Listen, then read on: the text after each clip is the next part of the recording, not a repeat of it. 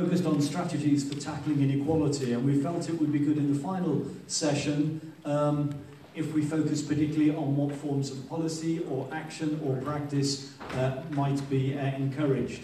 Obviously, a lot of the earlier sessions have been analytical, but quite a few of those have moved on to thinking about how we should try to change the world through policy or through social action. But this session is very much focused upon what should be done. It's sponsored by the Global Development Institute, and I think we just had our little 1-minute film on then, because we are celebrating our 60th birthday, and certainly one of the things that we try to focus our students on is that they need to analyse what's happening, but they also need to work out how we move forward or how we take action. To help us in this exercise this afternoon, we've got a great panel, and each of our panellists will be talking for 10 to 15 minutes at the start to talk about what forms of action they think are priority actions, what things could be done. We'll then pass it over to you as a plenary to give us short questions if you want, or short and very focused comments on what the priority should be, what forms of action should be taken forward. If there's an opportunity, we'll give our panellists the chance to comment on those comments once or twice, and at the end we'll give the panellists 2 or 3 minutes each to see if they can set a direction, to see if there is some particular course of action that seems to be emerging from our conversation, or whether there are several courses of action, and we'll have to do our own analysis to work out how we might try to reduce inequality and certainly reduce many of the problems that we've been looking at over the last 2.5 days. On my left is Sekiko Fukudapa, who will start the presentations off. Most of you will know Sekiko, and you'll have had to have read her work over the years, I'm sure, but she is a Professor of International Affairs at the New School in New York. She's a development economist, but she's a development economist who is unusual in that her work is focused very much upon human rights, upon issues which are often seen as not being central to economic analysis. I'm not going to go through all the books you've published recently or over the years, but they are listed in the programme for the event. But you probably will also know her very well if you've read the Human Development Reports, because during 1995 and 2004, during the heyday of excellent Human Development Reports, then Sekiko was leading that office, and certainly there are a whole series of reports which, many of you, like me, will have had to have read. After Sekiko, then we'll be moving over to Alex Cobham. Alex is trained originally as an economist. He's Chief Executive of the Tax Justice Network and a visiting fellow at King's College London. His work in particular focuses upon illicit and illegal financial flows, how to get effective taxation systems operating in developing countries, and on inequality. And he's been a researcher at Oxford University, and also with a number of think tanks and NGOs, Christian Aid, Save the Children Fund, and the Centre for Global Development in Washington, DC. Last but not least is Dorcas Erskine. Dorcas has been very kind to us, because unfortunately Lily Nesbitt couldn't make it today, and we've managed to get Dorcas to come. She is the Director of Policy, Advocacy and Programmes at ActionAid, where she oversees the organisation's development and humanitarian work.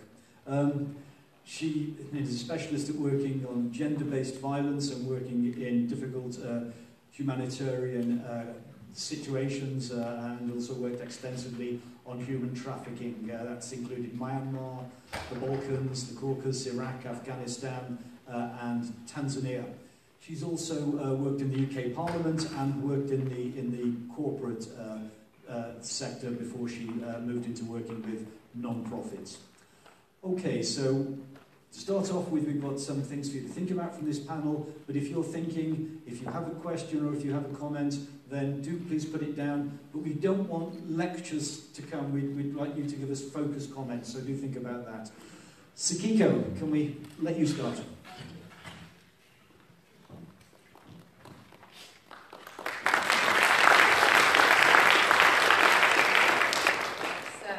Thank you very much for this invitation, and thank you all for being here on this sunny afternoon.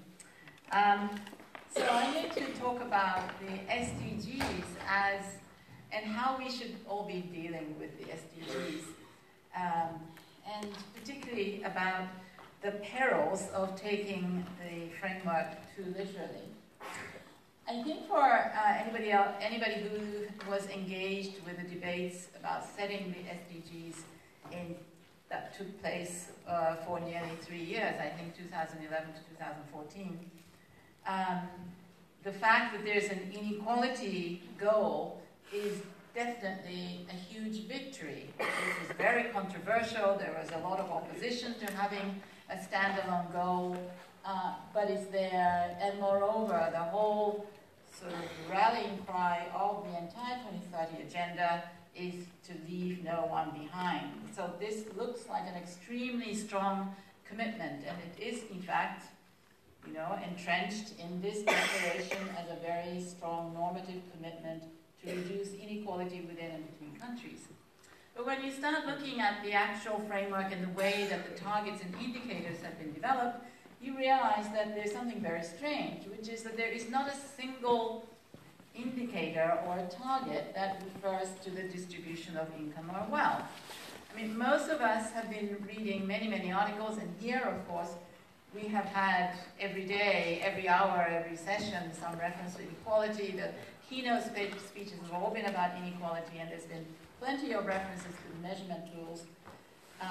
And, of course, things like the Gini coefficient. And we had, of course, Gabriel Palma, and his Palma index is obviously very much at the forefront of the way that inequality is being measured. So it is rather strange that out of 10 targets and 11 indicators, there is not a single one that is on the distribution of income and wealth, and commonly, widely used measurement like the Gini, whether you like it or not, nonetheless, it is accepted as a standard, is not there. And then when you look further at the targets and indicators, you realize that much of the focus is on combating group-based discrimination and not about economic inequality. And in fact, the most important indicator, in fact, this is because it's, the target 1 and indicator 1, is by 2030 progressively achieve and sustain income growth of the bottom 40% of the population at a rate higher than the national average.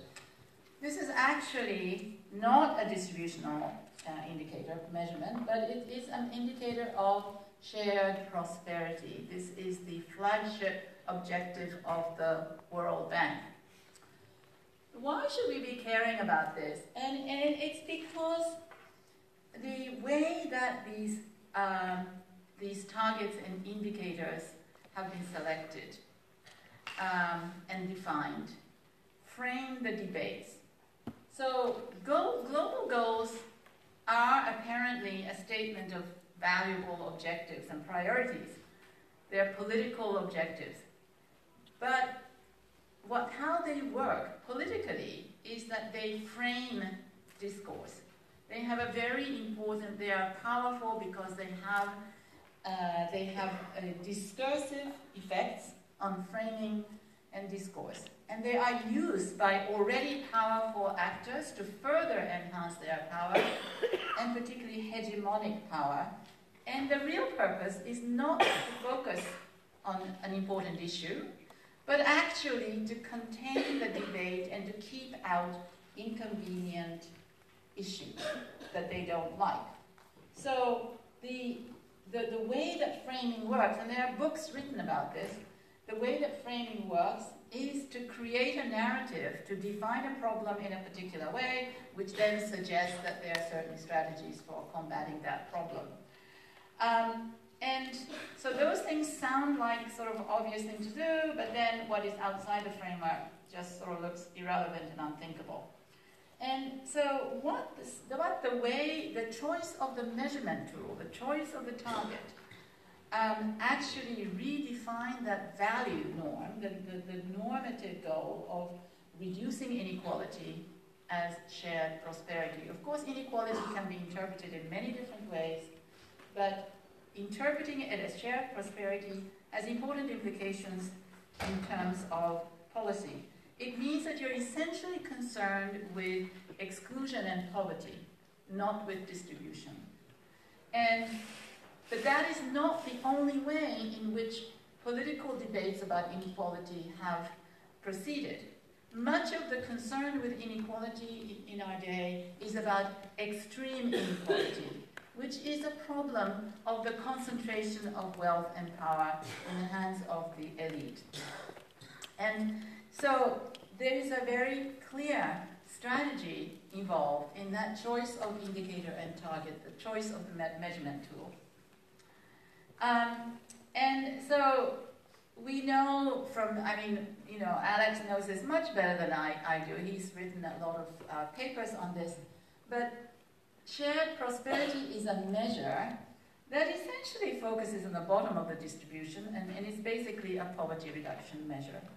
Whereas Gini coefficient is a measure that is most sensitive to changes in the middle, whereas the Palmer index is more sensitive to changes in the top and the bottom.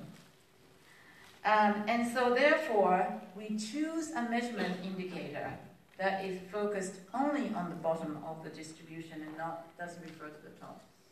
And so what is the politics that led to this outcome? This is not some sort of a benign, neutral choice. It was a deliberate choice, obviously.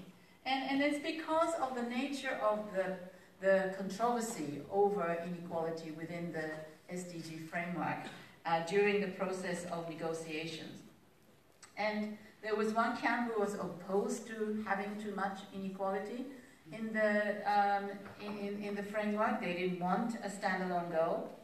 On the other hand, there was no question that inequality would not be in the agenda because there was too much momentum in the run-up to these negotiations of opposition to and one of the biggest criticism of the MDGs was that it did not include an inequality agenda. There was also this massive concern with extreme inequality. These were things that are being discussed at the World Economic Forum, not only by Oxfam and other sort of NGOs, but by captains of industry and finance, by Christine Lagarde and so forth. And then politically, the G77, sorry, there's a typo there, had of course been pushing inequality amongst countries as an important agenda. And furthermore, it was a core element of the Rio Plus 20 agenda, which was the basis for the SDGs. So the real discussion was about whether there should be a standalone goal or a theme embedded in all the other goals, whether extreme inequality was the issue or whether the concern should focus on the excluded, whether the concern should be on income and wealth or on human outcomes. And so there were those who argued for inequality as something that was intrinsically important and human right to equality. There were arguments against that was made that was not against a concern with inequality, but they argued that basically inequality is essentially the same as poverty. And so, I don't want to go through all of this, but if you actually look at the different documents and who said what, you will find that there was a fairly strong momentum of those who did not want to have inequality as a highlighted standalone goal, and that was in the whole post-2015 process and the high-level panel of eminent persons co-chaired by David Cameron. And sort of the thinking there was, what you need to do is to go to zero, eliminate all poverty. Then you would get rid of all inequality. That was sort of the argument. Whereas there were others who argued for a much more robust inequality goal, and they were mostly the major groups. But the problem was that there was not that much traction for this because there weren't many champions, I would say. So the goal 10 was kind of in the zero draft and out again and in again and out again. Ultimately, it prevailed. But somewhere along all of this debate, I think, you know, the World Bank, it must have been, this because it was their indicator, inserted this this target of the income growth of the bottom 40%. And so when I interviewed people about how this all happened and the negotiations, there were comments like, oh yes, well, you know, the target got defined by the measure, you know. And then there were others who said, oh, well, yes, no, we didn't want to discuss these issues like the Palmer Index and Gini. It was just too technical. And then by the time it got to the statisticians who were supposed to choose the indicators, they said, well, you know, we couldn't do anything because obviously the target had been defined by the shared prosperity indicator. And this statement by the UK delegation, I think, at the height of the negotiations over this goal, I think sort of says it all about the position that was taken by those who are trying to keep inequality agenda out. Now, we've already spoken about the value in the target of reducing number of people living in poverty below national poverty floors, which is a critical vehicle to shrink inequality.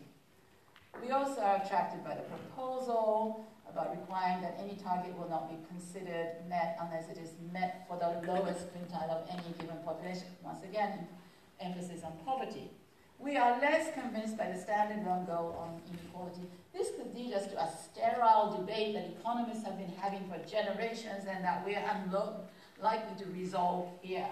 We see much greater practical potential and concrete impact in addressing inequality through goals and targets related to poverty eradication, equal access to productive and other assets, social protection floors, gender equality, elimination of discriminatory practices, policies and laws, and job-rich and inclusive growth.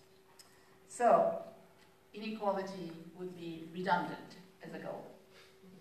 So, I think that what we have to realize then is that the SDG framework apparently has an inequality goal, but the framework of targets and indicators that are supposed to be sort of the operational mechanisms for developing an action strategy actually eliminates distributional questions and eliminates the issue of inequality of income and wealth and extreme inequality, the concentration of power and wealth in the hands of the elite.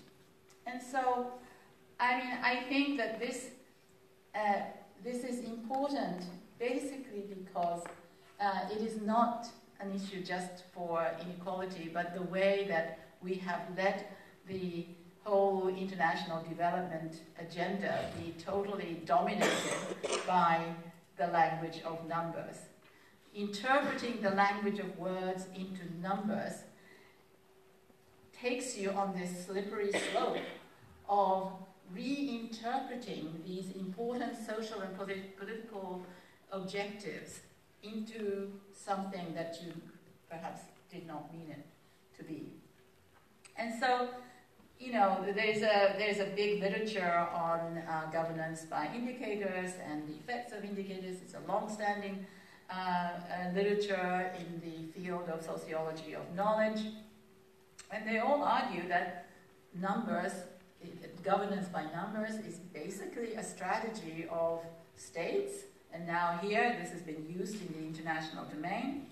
And, you know, the numbers are used to sort of organize and also to interpret and reinterpret concepts. So I think what it also means that is that for us, we have to be aware there's a kind of an hidden politics of numbers. That this is a conclusion, that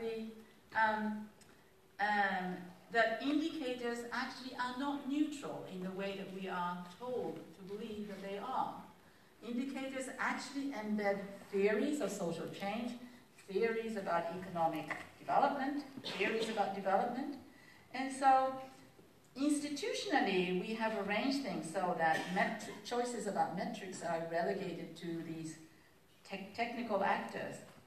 But in fact, they have become sites of political contestation, and some of the actors are very well aware of this, and others are not, and others are very badly prepared to operate in that site. So I think what we really need to think about is whether global goal setting is a good way to define the development agenda, how we should use these indicators and targets, and perhaps to quote something that David and I already quoted in our joint paper about the MDGs. We quoted Claire Short, remember her, saying, MDGs, take them seriously, but not literally.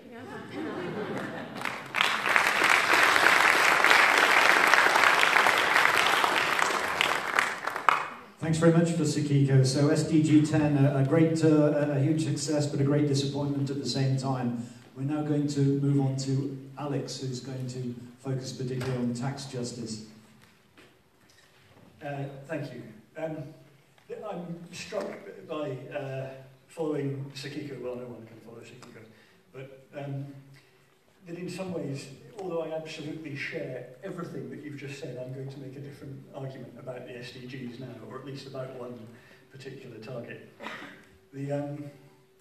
I'm put in mind of Joan Robinson saying the reason to learn economics is not so that you can solve economic problems, but so that you don't get fooled by economists. For a similar reason, people who care about politics need to learn and engage with the technical questions around measurement, so we don't get shut down in just the way that Sakiko's described so clearly. And there is currently a very live process where this is highly relevant. Insert here obligatory statement about how awesome the tax justice network is, and move quickly on. Okay. What I'm going to talk through quickly is why tax, why we care about this, and then how big the problem of tax injustice is, in other words, why we exist, and then the opportunities, and one in particular around SDG 16.4. David told me to be quick, so I didn't tell him I have 2 slides per minute. Bear with me. All right, why do we tax? We tax for the 4 R's, okay? The first of which, the one everyone thinks of, is revenue, okay? Clearly very important. Fundamental to the delivery of the SDGs, and indeed fundamental to a great many things beyond the SDGs that we care about, but not well distributed globally. This data from a relatively new data set, the ICTD wider government revenue database, which I recommend biasedly as the best source of global revenue data. The pattern it shows is pretty striking. The dark green there is tax to GDP above 40%, light green is 30 to 40%, yellow 10 to 20%, and orange 10% or less. This is not, as you'll see, a randomly distributed pattern of revenues. A slightly more positive story, if we look at non-resource taxes in particular, and to strip out the effect of resource revenues, we do see progress. The green line at the bottom there is low-income countries, pretty much, as with everyone else, fairly flat up until 2000. Insert discussion of structural adjustment here. And then, actually, through the period of the MDGs, relatively sustained progress. This hides a lot of variation, but low income and lower middle income, the orange lines do show a common pattern with upper middle income, rather than it being a divergence. So there is good news there, just not enough of it. Far too many countries, for example, still under the 15% level for tax to GDP, which the IMF has historically used as a kind of a rule of thumb for state fragility.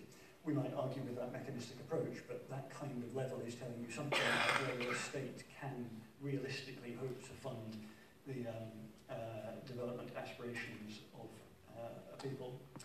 Okay, the second R, redistribution. Highly relevant here. Obviously, without effective tax, we will not have effective redistribution. Revenues to fund positive redistribution, but also a tax system that delivers itself a fairly high degree of progressive redistribution.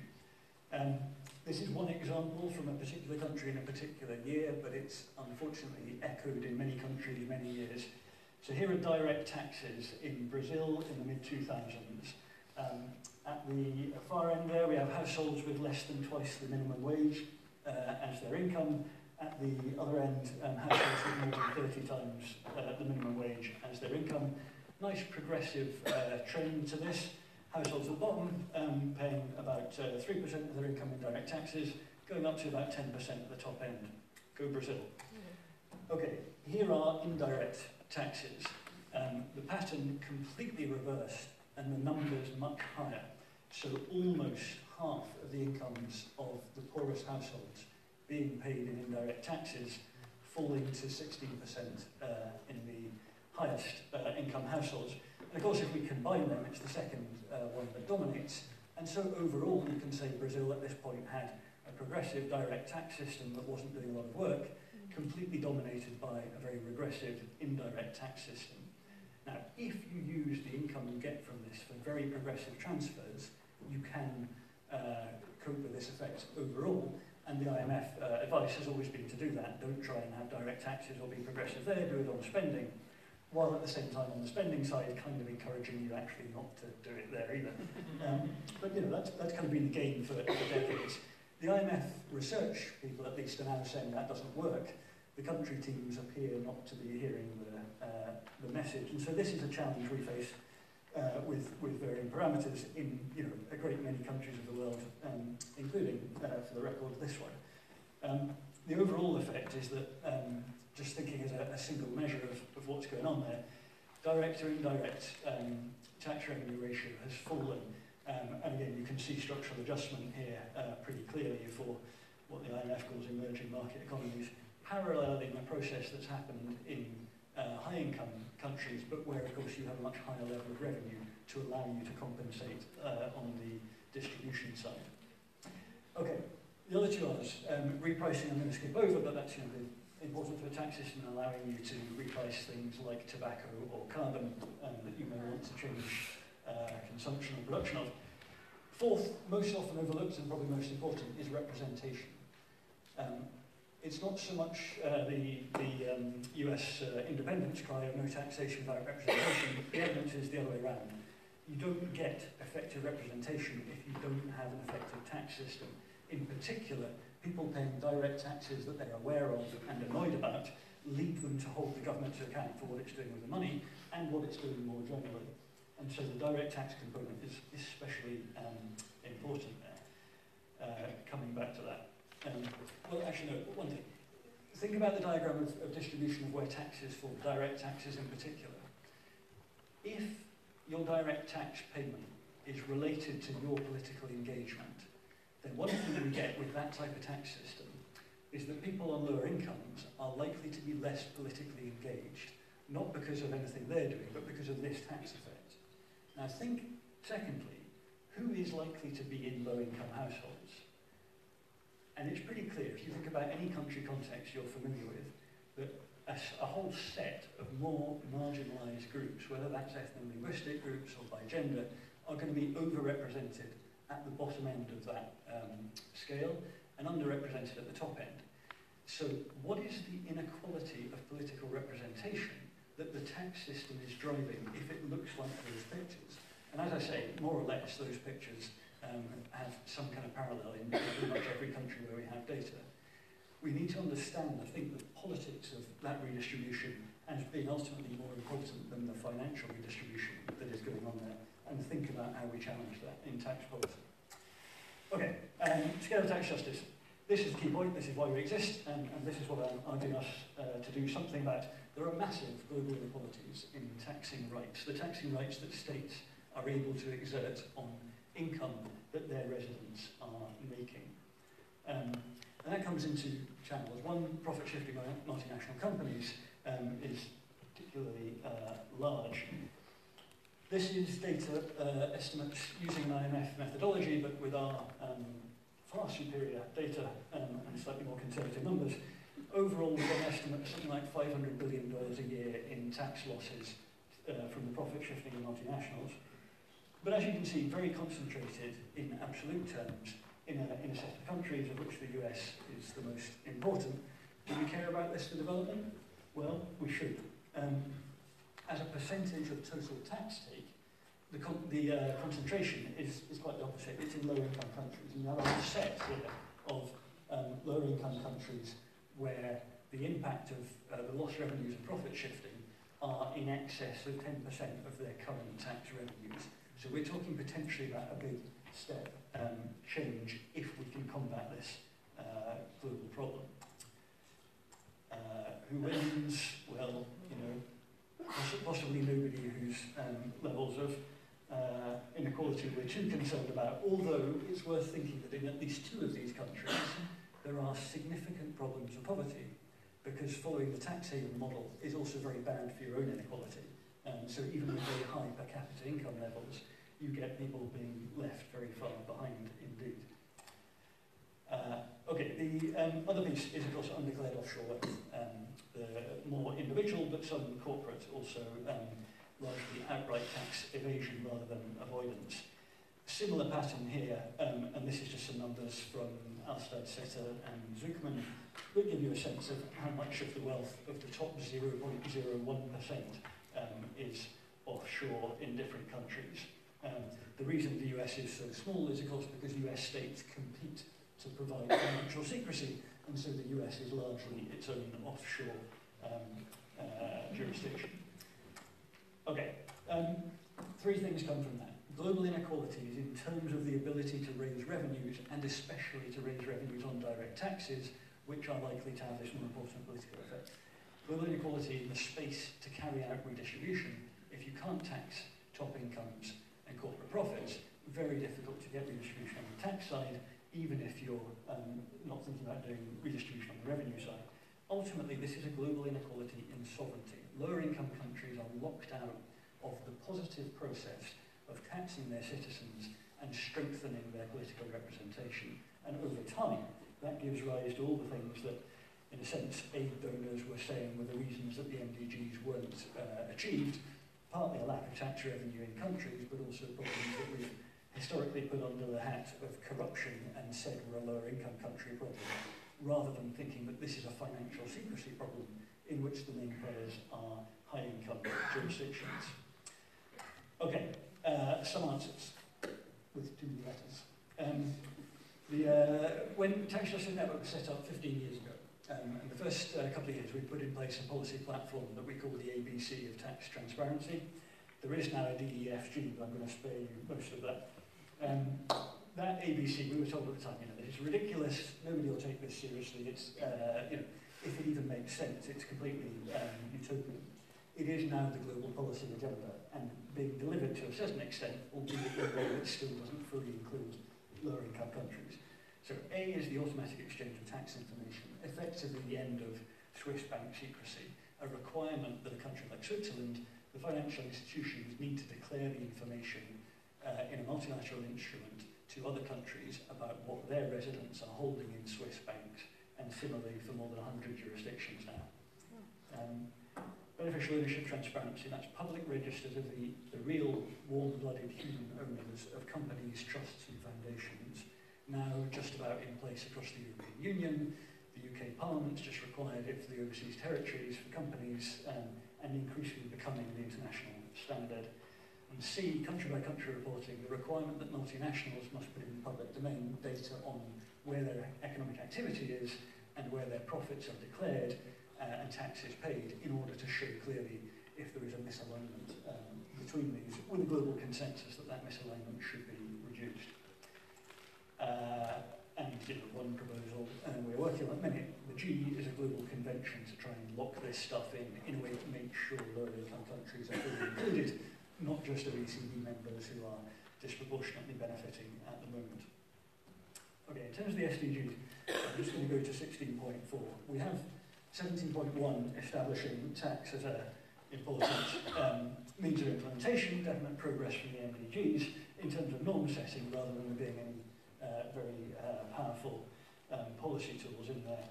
And 10 and elsewhere, a focus on inequalities, where I would say the key thing is not targets that get hit, but the potential to create a data framework so that the legacy won't be how much more progress we've made.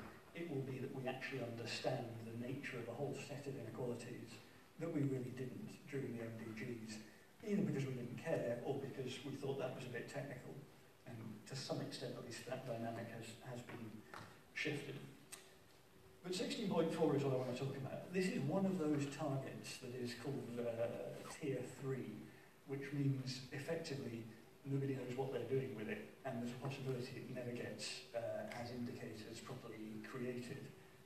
And indeed, those who, in general, I would say, the Venn diagram of those who push for shared prosperity as the alternative to an income inequality measure are the same people who would like to see this remain in Tier 3 forever, or at least to exclude multinational companies entirely from the scope, despite the fact that the entire political process that got this on the map in the SDGs, largely led by the African Union and the Economic Commission for Africa, the high-level panel chaired by Thabo Mbeki, was absolutely clear that multinational companies were very firmly in their scope. This attempt to unpick it, because of course multinationals come from other countries by and large, is ongoing, but I think being currently at least resisted quite well. The challenge, though, is to get decent indicators in there. We have, unfortunately, a target that says we have to reduce the dollar scale of illicit flows, and nobody has a good measure of the dollar scale of illicit flows, hence the risk that it stays in Tier 3. These are the proposals, however, that we have put forward and that UNCTAD and the regional UN economic commissions are now taking forward in national pilots. That doesn't mean that they will go to the Statistical Commission in a year and a half or two to be signed off, but there is a decent chance if this pushback can be resisted. And these two indicators are really the A and the C of the ABC. One on profit shifting or misalignment, simply a measure using country-by-country reporting multinationals on the size of the gap between where economic activity takes place and where profits are declared. Now that's going to capture some legitimate misalignment, but the greatest part, of course, think of those bubbles of Luxembourg and the Netherlands and so on, is very deliberate profit shifting. The advantage of this is that it gives you not just one global measure in dollar terms, but also national accountability. It will tell you what the picture looks like in Ghana, for example, if Ghanaian citizens want to look to their government and ask, are you doing what you can do, or in the UK, but it'll also tell you what things look like in Luxembourg and tell the rest of the world how Luxembourg looks in a way that we haven't had consistent data on yet. So the potential for accountability of authorities at home, but also international accountability of profit-shifting jurisdictions is built into that indicator. In a similar way, taking aggregate global data on the difference between assets held according to financial institutions in each jurisdiction and assets declared to tax authorities in home countries will give you both a global measure of undeclared offshore assets, but also national accountability, both for jurisdictions that are hiding assets of others and for jurisdictions where the tax authorities may simply be deciding not to go after their own elites, because, let's face it, tax is political ultimately rather than technical. Putting this information in the public domain doesn't fix everyone's governance, but it has the potential at least to take away a lot of the obstacles to sovereignty that allow a process at the national level of reclaiming ownership of the right to tax, retaking tax sovereignty. And that, it seems to me, is potentially one of the biggest things the SDGs could do. And so, I would like to enrol you in supporting this, in working on these things, in pushing back on the attempts to keep multinationals out of this, but also being very clear that the role of multinationals is a fundamental development issue. There is now a UN treaty potentially going through, at least being negotiated, that would bind transnational corporations in their language to put their country-by-country reporting data into the public domain, giving us the tools to do this, whether or not it becomes part of the SDGs framework. There's opportunities here to create the kind of data that is boring and technical and changes politics, and we should do it. So, I will shut up.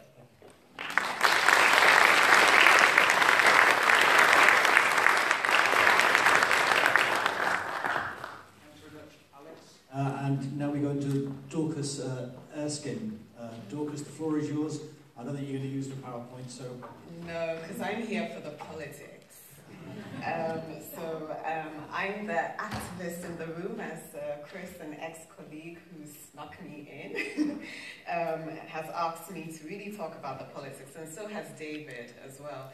So yes, you've had days and days of analytic theory around what is wrong, how depressing the world is around inequalities, how there is this proven vast conspiracy to frame the narrative in a particular way.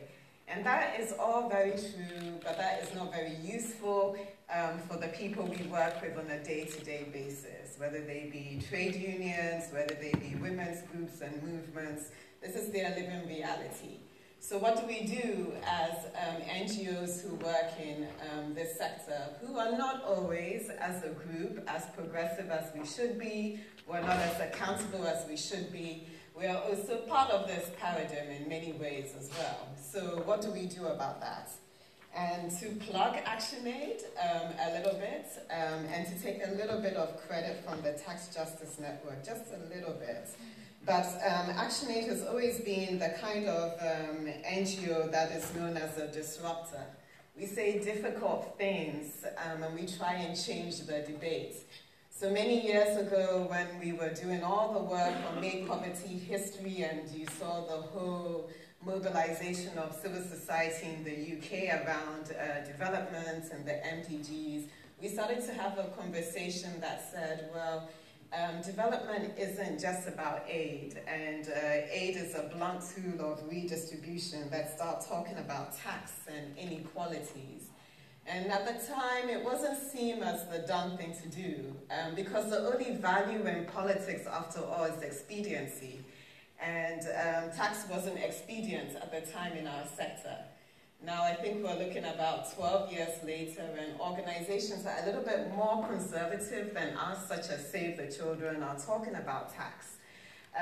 Organizations that are more powerful than us, such as Oxfam, have taken on the inequality agenda. So we start disruptive conversations.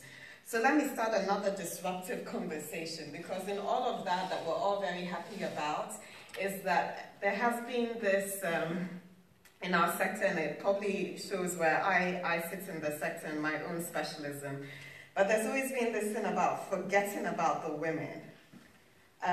You know, or adding the women to the take, you know, in the same sort of way that we're sort of criticizing a certain discourse on shared prosperity, there'll be this trickle-down effect. It's almost the same in my own sector, that if you know, really work on inequality in the way we're framing it at the moment as a sector, then suddenly all the women will be okay.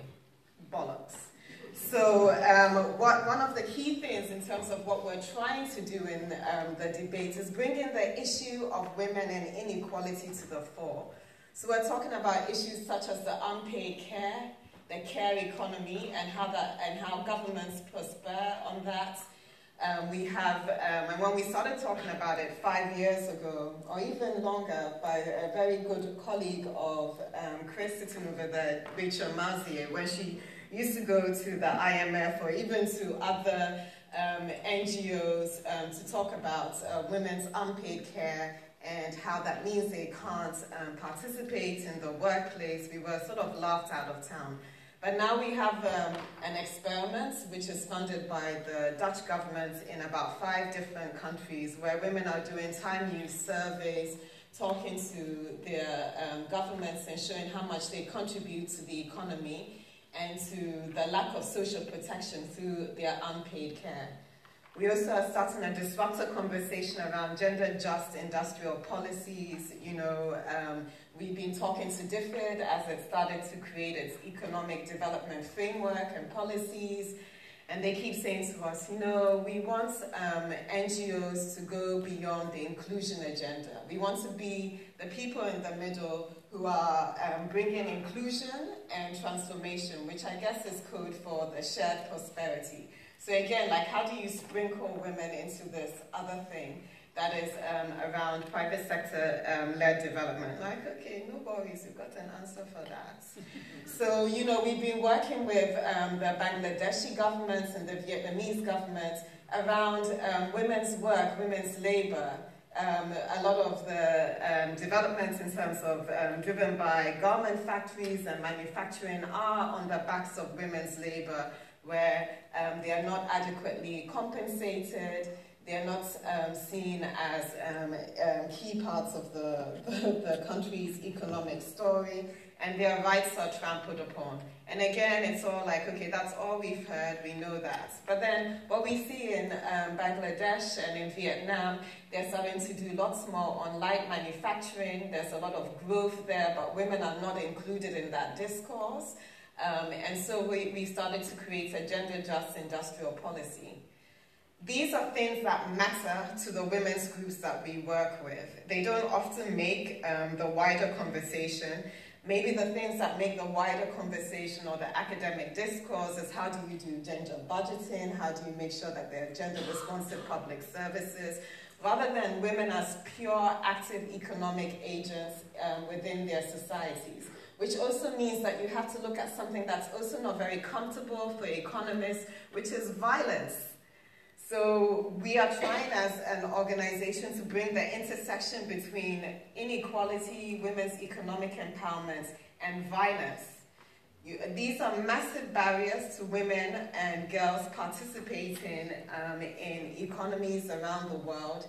And we're tired of them being shafted into the women's movement space or into really ridiculous voyeuristic campaigns on end this kind of practice or that practice. These are real solid barriers to women's political and economic participation in their societies, and they don't make this discourse. And that's really quite difficult. I mean, I was struggling when I got the instructions for this talk, because I was like, well, there's a lot here about SDGs, a lot here about inequalities framed in a certain way. And that's not the language that most of the women that we work with use or understand. And their realities are not reflected in this debate. So, I mean, you're all very learned people here, you're activists, you're academics. We just want help, I think, as an NGO sector, to bring these discourses to somewhere where they don't stay on the margins.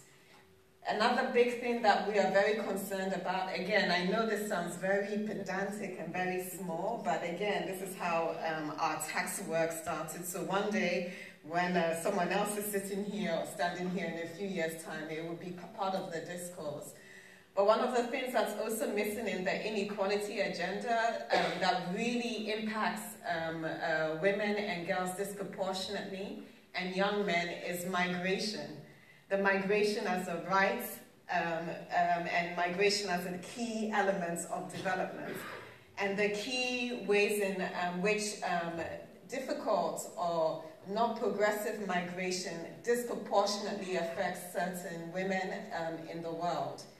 And that's not a discussion point.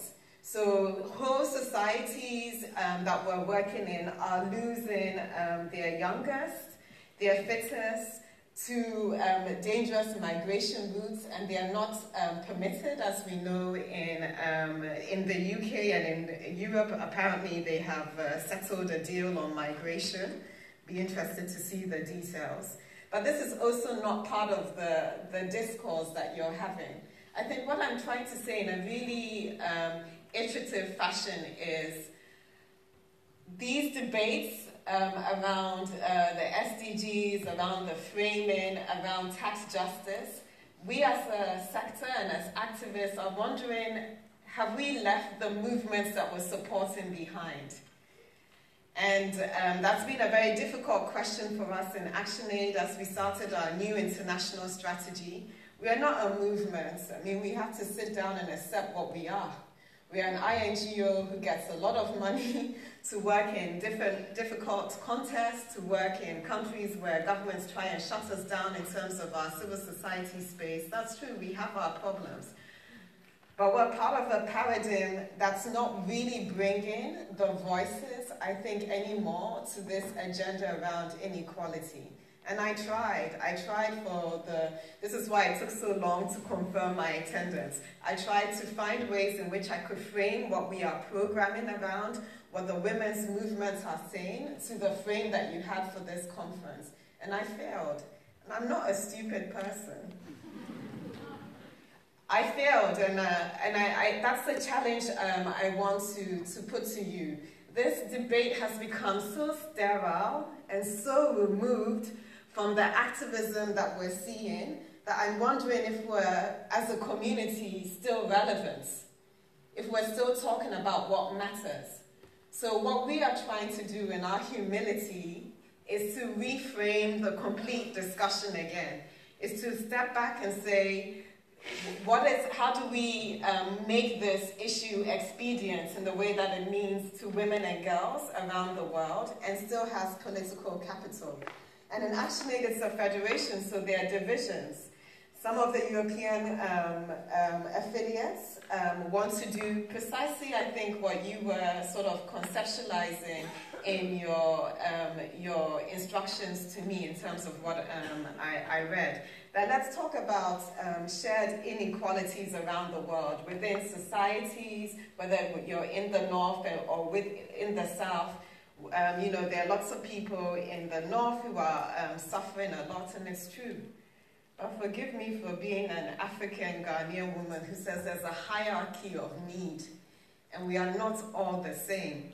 And somehow in this immersion of this debate, there is a fear that we have, at least as ActionAid UK, that's supporting some of these movements on the ground, that we are losing the visibility of those who are really most affected.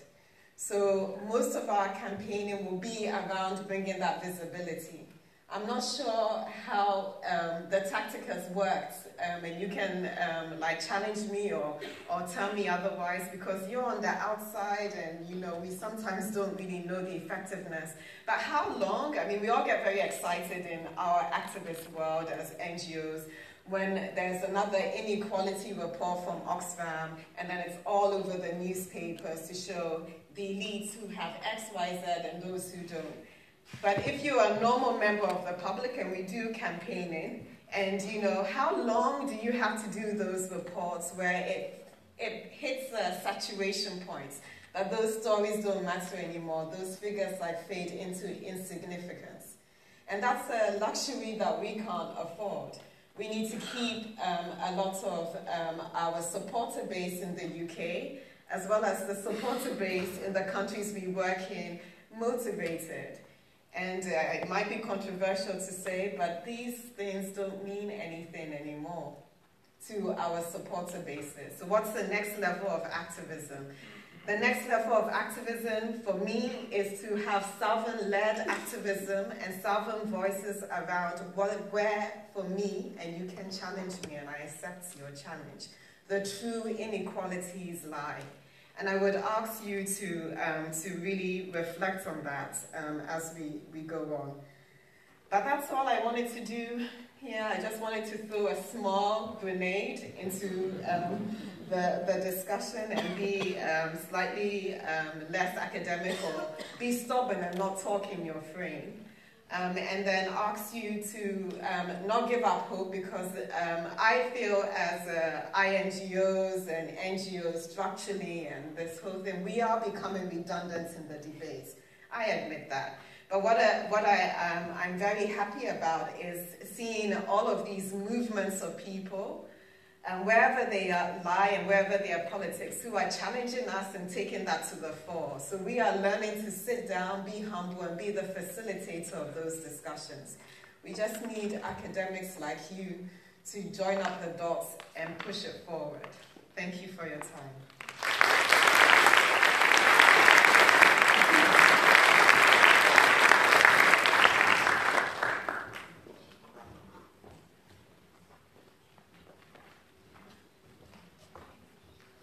Okay, I think those three sets of comments and presentations give us quite an agenda to fit into the next 30, 40 minutes. So Kiko started us off looking at, in a way, the great breakthrough of having an SDG on inequality, but the disappointment of having weak targets and weak indicators. So, I mean, interestingly, she did point out to the way, certainly, that I think academic researchers, DSA members, had been involved. Part of that lobby of the 90 folks writing was actually a group of DSA members, along with others on that issue. With Alex, we moved into global inequalities, and I think Alex identified possible ways that academics might be useful, certainly in the creation of better data sets that will actually allow arguments to be made more forcefully about what's happening.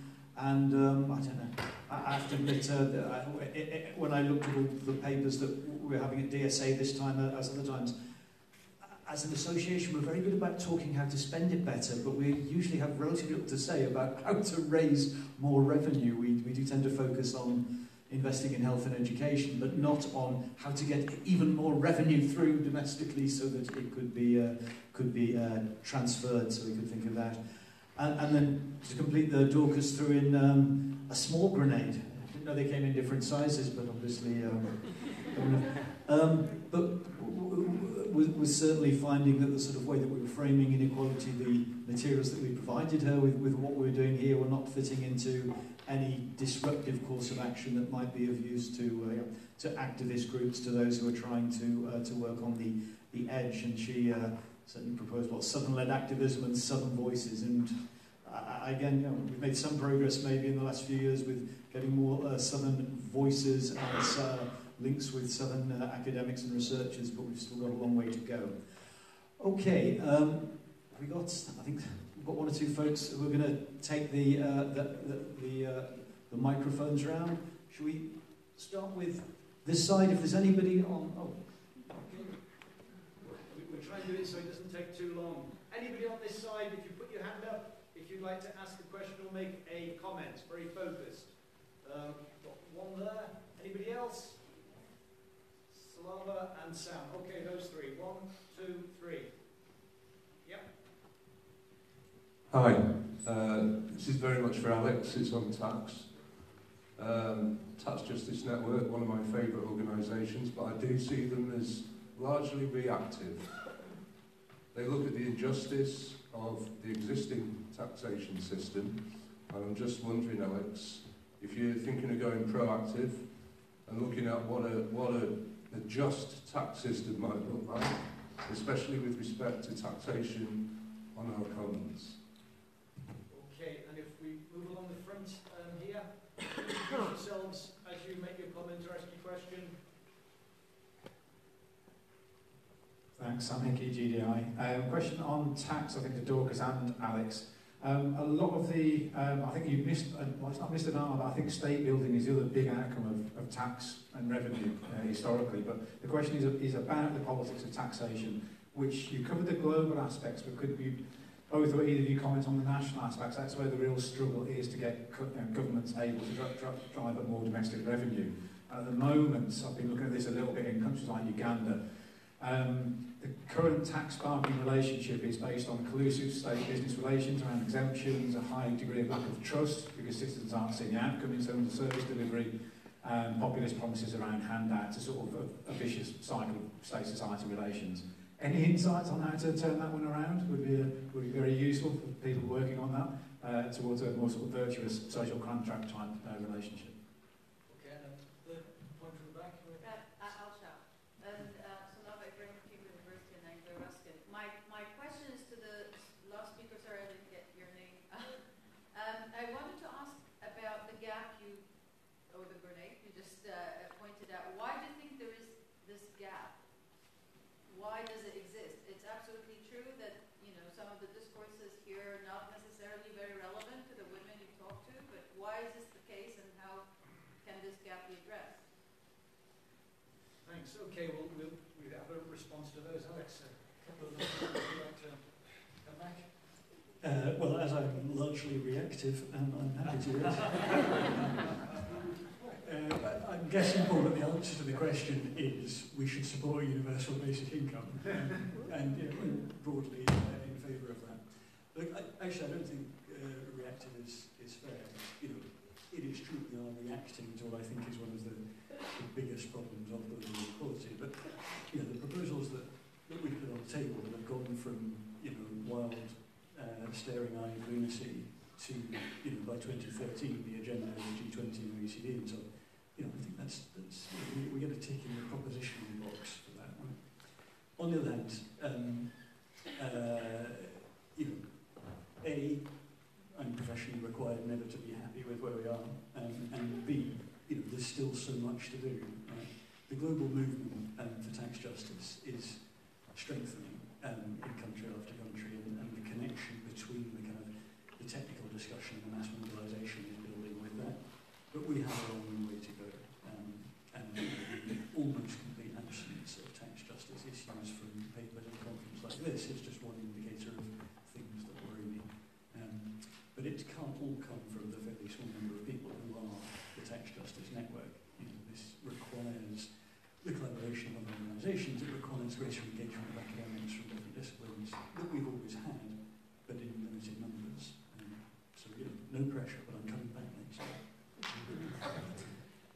Sam, I mean, you're the second person in a week to suggest to me that Uganda is sort of a counterpoint. The Uganda Revenue Authority, for what it's worth, has done some absolutely world-leading work in the last 2 years with colleagues at the ICTV on taxing high net worth individuals, and they've done that in this ridiculously constrained political environment. I think that's the kind of thing you can do, but tax doesn't fix it on its own, and nor does transparency. You don't, put numbers out there and suddenly governments that were previously colluding with their elites and are interested in broad-based development say, we've done it wrong.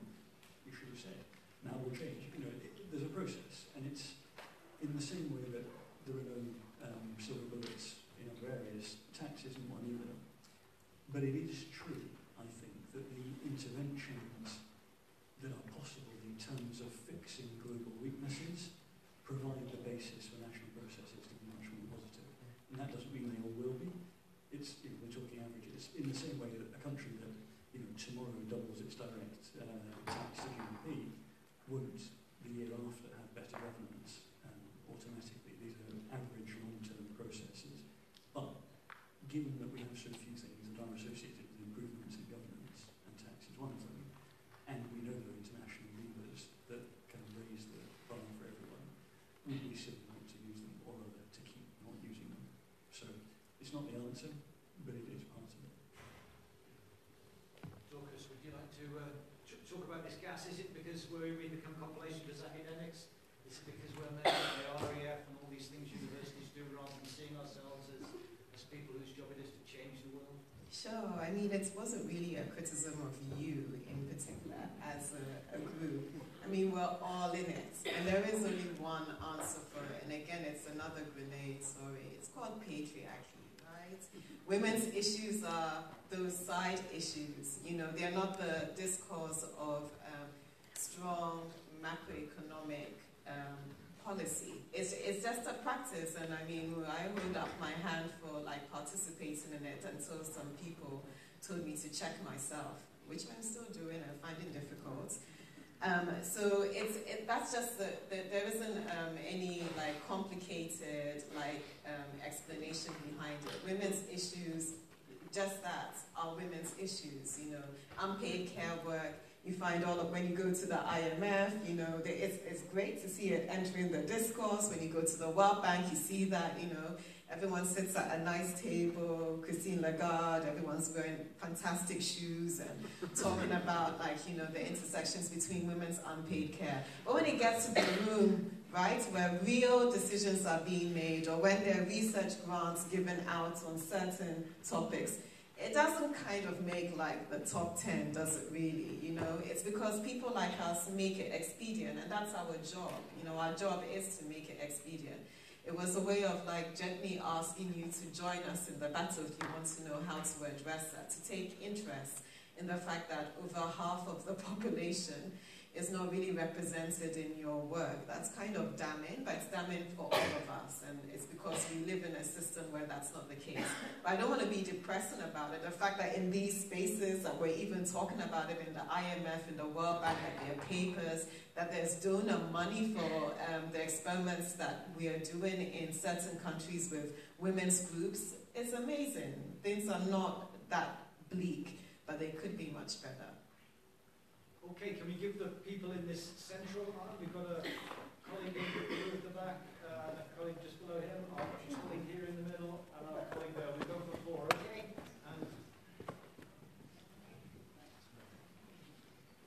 hi, thank you very much. I just wanted to follow on from Sam's question. Introduce yourself. Yeah, sorry, Gareth Wall from the International Development Department at the University of Birmingham. Just following on from Sam's question, is there no local processes or activity there? So I'm particularly thinking about fiscal devolution, or the roles of cities, the roles of the local, particularly with working with local groups, or whether it's women or any marginalised centre. It always seems to be national processes. We're talking about the global framework, but I've not heard at all about local. So thanks.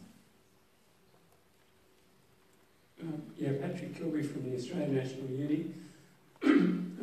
My question is to Dorcas. Now, I must preface this. The question is about NGOs, but I must preface it by saying I've been with Oxfam Australia for 30 years, including a stint on the board. So my question is about ethics and action. Going back to Oxfam Great Britain, that's affected everybody, has just had a massive hand grenade thrown into its space around ethics and action. What are ethics and how does that map with what we're saying?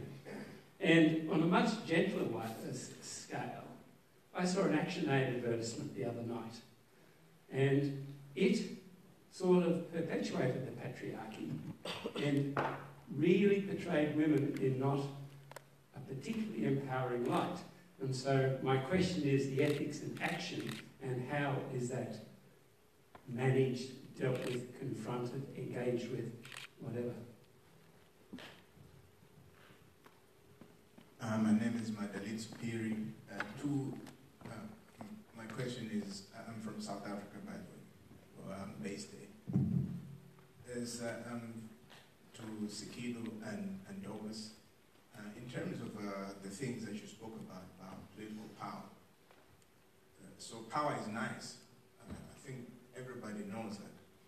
And what we should actually, I just want to ask, to say, what counter-hegemonic projects are there?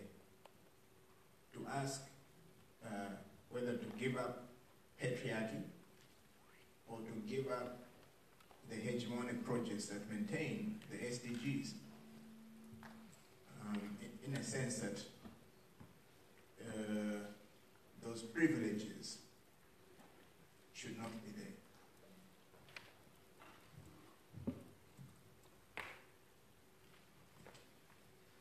I'm Haider Khan from University of Denver, Colorado, USA. I have probably a question that can be addressed to both Sakiko and Alex as an academic activist, and I have another question to Dorcas, which is purely as an activist. And the question about academic activist is that technical issues and political practical issues are intertwined, as both the talks demonstrated. Now, concretely, what can people like me, who are both technocrats and activists, do to help, further the agenda that I think we share in each case? So I'd like you to respond to that. And just quickly, for Sakiko in particular, I was one of those people at Asian Development Bank. I was advising Mitsuo Sato, the then president, who proposed that instead of making this poverty reduction the only goal for the IFIs in 1999, that we should explicitly include inequality reduction. But of course, that went nowhere. Now for our third speaker, it's so interesting and moving, really, to hear what you have to say, and you recognize the problem, I think. You know why the gap exists. And it's not just a problem of women, though in particularly garment sectors and other women, not largely women dominated sectors where women are largely exploited. This is certainly the case, and patriarchy is the larger problem. But I know from my own experience as an activist, I fought in the liberation war in Bangladesh, and we fought for a just, non-exploitative society, which has not been realized. But I know even today there are people who are activists on the ground, so why can you not connect with them, or how can you rather connect with them better?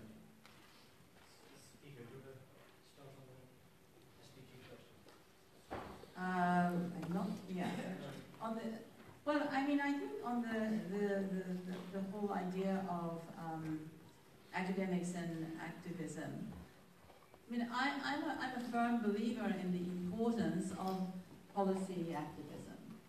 And I'm a firm believer, I mean, the more I watch changes in the international development-related policies, I think that if it weren't for civil society activism, you would have much, much worse policies. And I think I have been following the whole issue of access to medicines and issues of pharmaceuticals and rising prices of medicines, and you know, that's the area in which I'm currently working in terms of policy issues.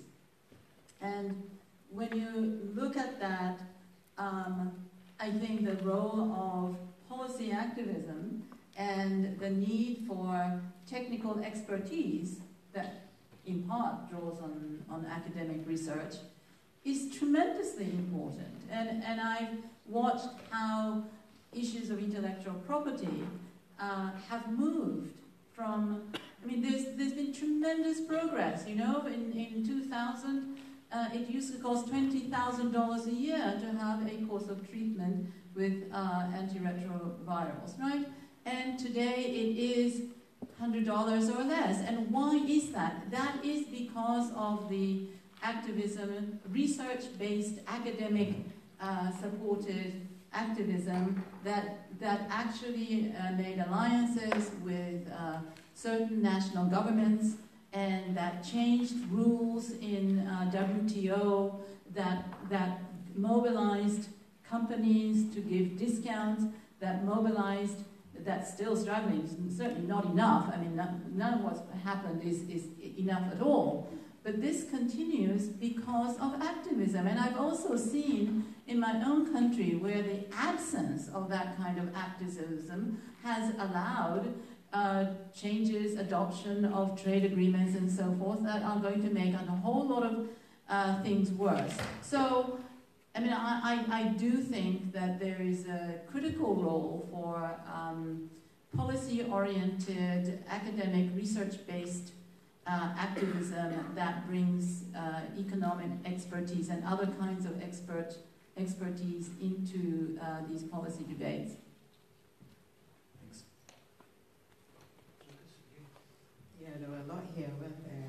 Okay, so let's take the ethics one first. It's true. I mean, I think what the Oxfam scandal, as the short word term has become in our sector, was good at revealing and difficult to take is that we are not immune. You know, our only credibility is the fact that we talk in moral language. It doesn't always mean that we are moral.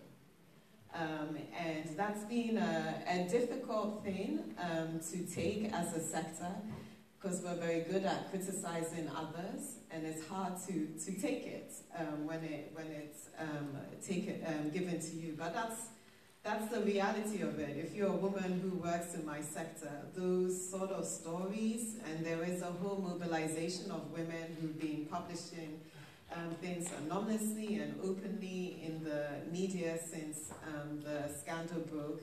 It's no different in some cases than working in other sectors that other women are working in.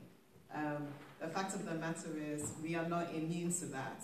I'm glad that it's happened. I'm sad at the cost of what's happened, but I think it's necessary to make us stronger and better as a sector. And to the specific points about the ActionAid ad, I agree with you. There are things that we also get wrong. I mean, when you are also given my specialism in the organization, these are live debates we have. As I started the conversation, I said, the only value in politics is expediency. The only way we have to cut through the noise and try and make our issues expedient. And it's always a balance between how we do that and how we do that with dignity. And we failed a few times, and we've had like some complaints around those ads, and we've taken them on board, and things have changed. But I guess like what I'm trying to say is that we are no better than anyone else, really. And so we have to be held accountable for that. There isn't any sort of wiggly answer around it. I mean, I have like a statement prepared for exactly these questions anytime they come for. But I don't think that's necessary. The fact of the matter is, we are groups of people who have come together because we believe that the world could be and should be different.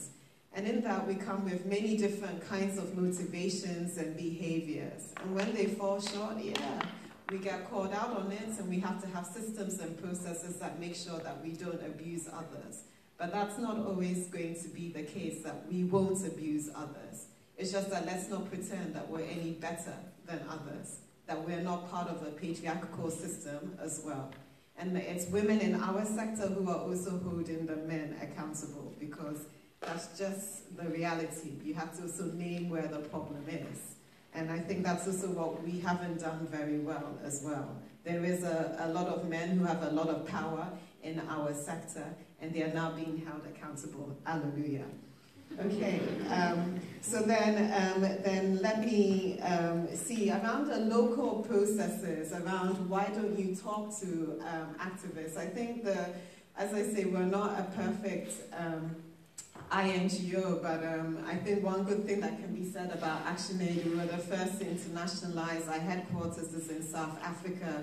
We don't do development in the way that is like traditionally conceived. It goes through all the local partners. I think one of the things that was most ironic at a meeting that we had very recently in New York around localization, again, this disruptor brand, as we call it, in the humanitarian sector, there's this sexy term around doing more localization, being more accountable to local populations. It's something that we started talking about ages ago when people still wanted to drop in countries and then rescue people.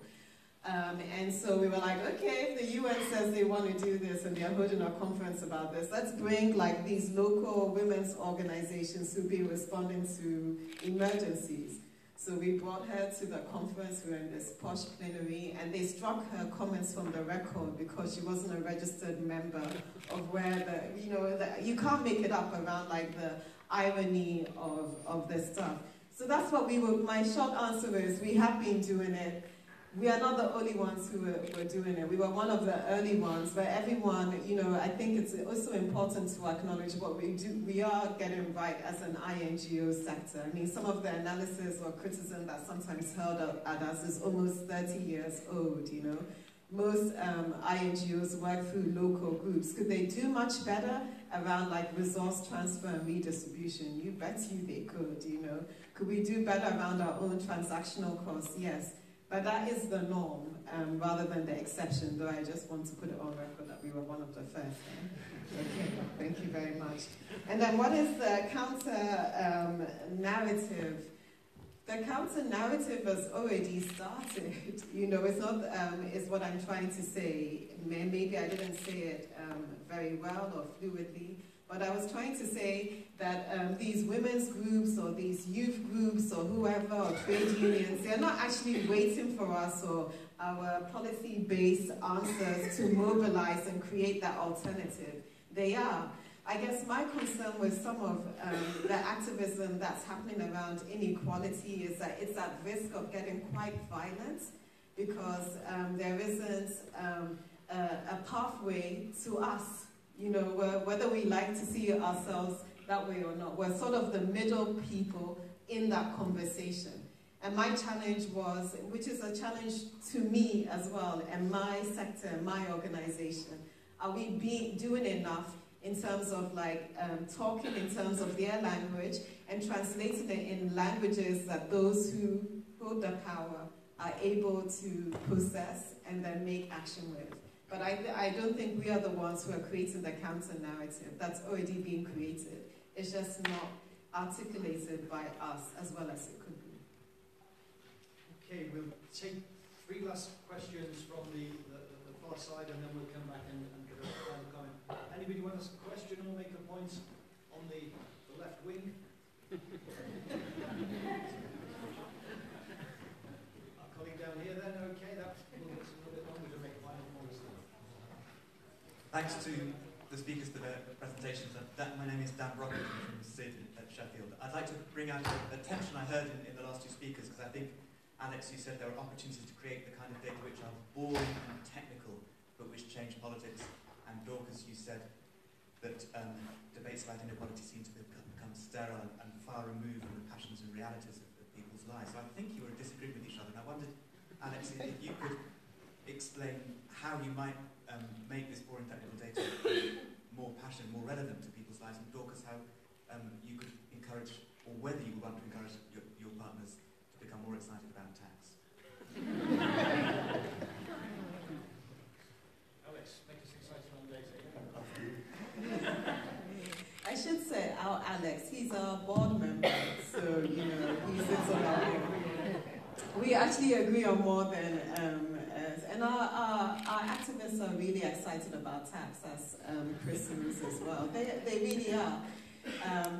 So I don't really want to make this false dichotomy because it doesn't exist.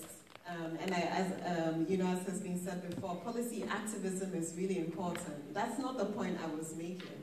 I wasn't saying that you know, policy activism is redundant. No, I was saying that the issues that we are dealing with women's groups are not in this debate.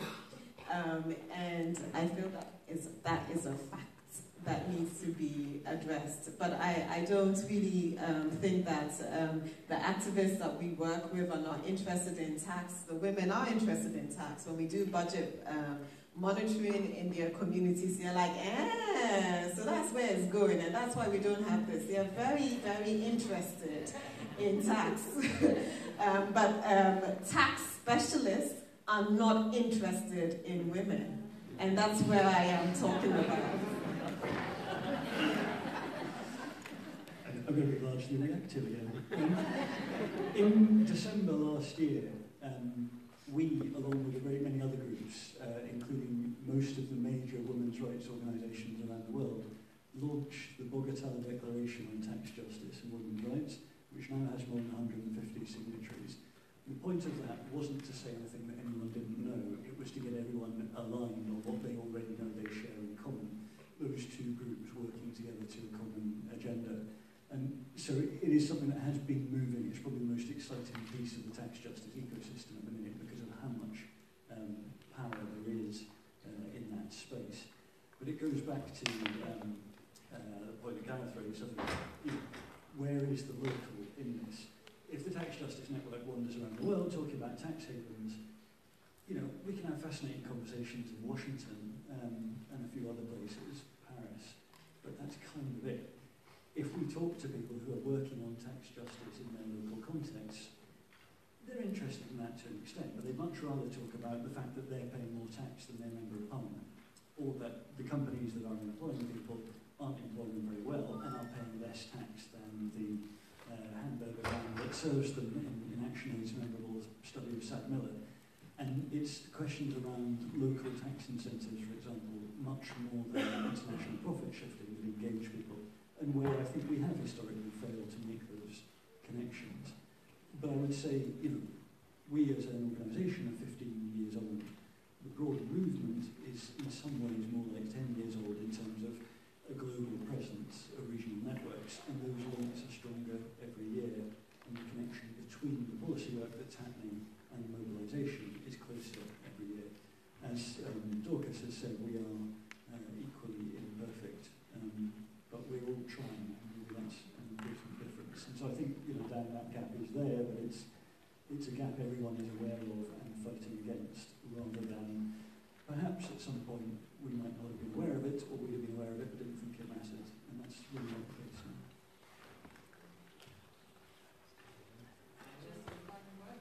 Yeah, I mean, just at the risk of repetition, I think that my point really was not about, bad measurement in a technical sense at all, but about the problem of the far-reaching effects that this choice of measure has on the discourse and the agenda, and that we really can't allow the inequality agenda just to be a poverty issue. It is about the concentration of wealth and issues like the tax injustice. So, thank you very much. Okay, actually, a moment of clarity. I can see 5 or 6 things that I think we could take forward, and I'll maybe try to summarise with the. I mean, the first thing I'd say, some of the presentations we've had earlier on could lead one to despair, but certainly I hope the message that's come out here is be extremely dissatisfied, be annoyed with the world, don't be angry with it, because that's certainly what many populist politicians are doing, but don't despair, but do take action. We've heard, particularly with Sakiko, but with other things that have happened at the conference, about the space for policy activism, particularly for lobbying, and certainly the example of those academics and researchers who engaged in proposing inequality in 2012-13. For those of you who are younger than me, then 2027-28, put it in your diary. You can try and get really effective measures of inequality put into the 2045 agenda. Well, no, I'm not joking, because I think the SDGs now got a momentum. They are a UN process. Every 15 years, there'll be a chance to push data forward, and that really needs to be taken on. There's also the possibility of data sets, and I think the sort of data that Alex is using, that's great, but it's a pity we didn't make it available 10 or 20 years earlier so that this could have happened. So there's data sets. I mean, Oxfam has its inequality reports, but whether we could also think, or somebody could think about the sorts of measures which Sakiko thought would be more progressive measures, whether somebody could systematically start producing those on an annual basis outside the UN when the statistics that don't satisfy us are published. That's certainly one thing. A second thing that I'd say about this policy activism, and it hasn't come up here, but it's something that really continues to worry me deeply about my own work and many other people's, is the way that we can do this sort of policy activism, but we're just not connecting with public understanding. I mean, all of us in this room, for around about 40 to 45% of the British population, would be seen as elite whingers, not concerned about their interests, not concerned about the problems they face. And somehow, I do think we've got to find some sort of mechanism of thinking about how we enhance public understanding of what we do as an association and these things. The case for tax was made, and I would certainly say, because I've looked at so many DSA conferences over the years, that we still continue to neglect tax. Did anybody go for a GCRF taxer? £20 million? Somebody surely must have gone for it. If not, then you need to ask for one next time round, and certainly come to the DSA membership to see if you can persuade some of us to stop, well, to continue looking at spending, but maybe to look at where the money could come from domestically on that.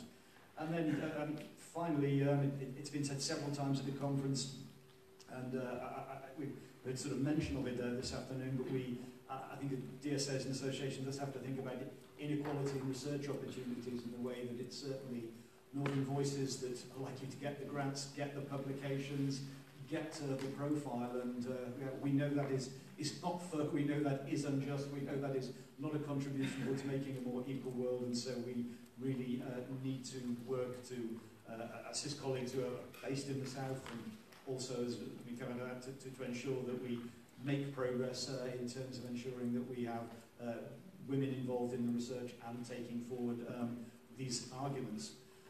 Can I thank all of you for lasting until 3:15 to this final event today. I'm not sure whether Ro is there anybody to say any final words? or I get the final word. Sarah, do you...